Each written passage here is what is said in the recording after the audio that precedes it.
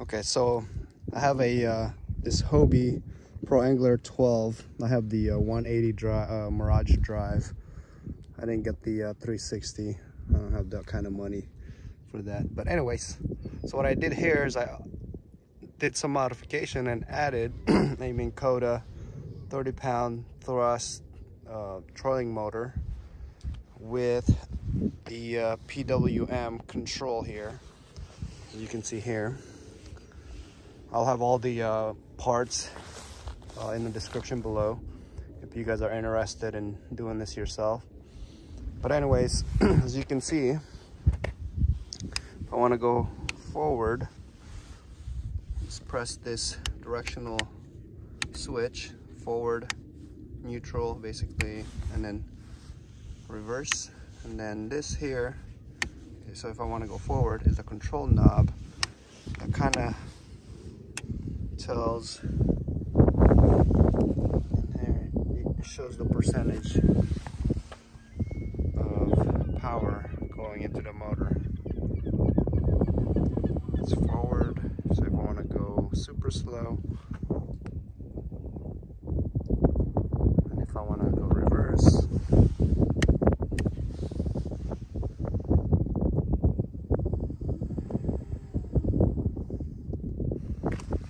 so if I want to deploy that, you can see here, I just made a temporary rope right now, but if I want to deploy it, I just push it down and it deploys.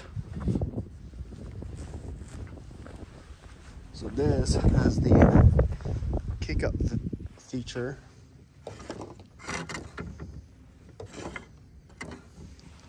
So as far as the mount, I just got I bought myself a 8x24 by 1/8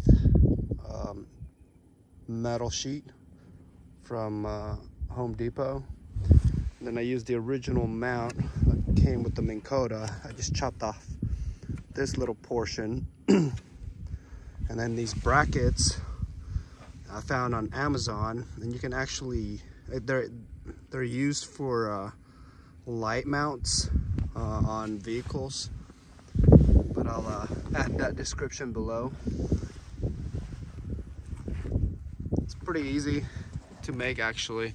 It took me a couple of hours, so I didn't have to drill any holes to the Hobie. All these screw holes right here already exist, and then these mounts it comes with the these bolts.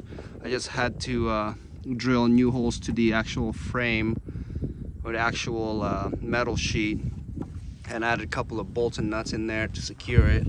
So basically I drilled 1, 2, and 3 holes to this actual sheet. And then for the actual mount, I drilled 1 here and then 1 underneath, if you see.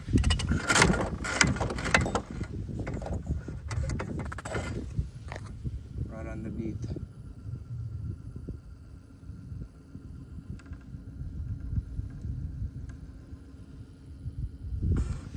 So you can't really see. Underneath there.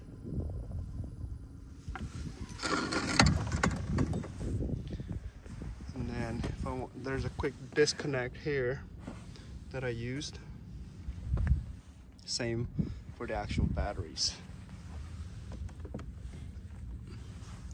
I also attached a kill switch.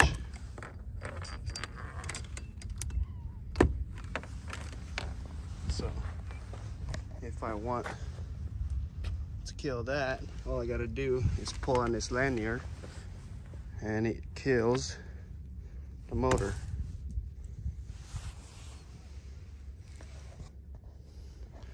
If you guys have any questions, let me know. As far as steering, you're just using the original steering handles for the actual Hobie.